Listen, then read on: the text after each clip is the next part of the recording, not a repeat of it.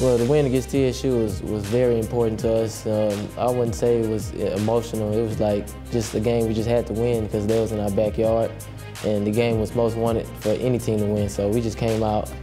We was down for a little bit, but we never gave up. But you know, scoring the 7 points in overtime, was just a mindset.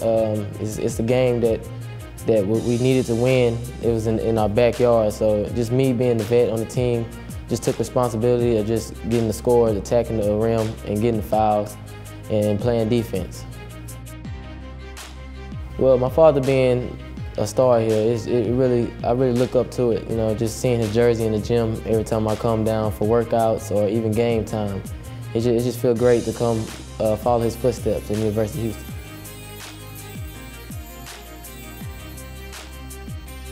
Well, our keys for victory is we got to get stops. And that's the main part, just get stops, and then we got to defensive rebound, get every rebound we can. We can't let the offense get second shots, because that will kill us on the boards, and then just really execute on offense. But my expectations for the rest of the season and for the team, we just need to just keep working hard, don't give up. You know, you win some, you lose some, but it's not the end of life. You know, you got to keep going as the season proceeds. You got plenty more ball games to play.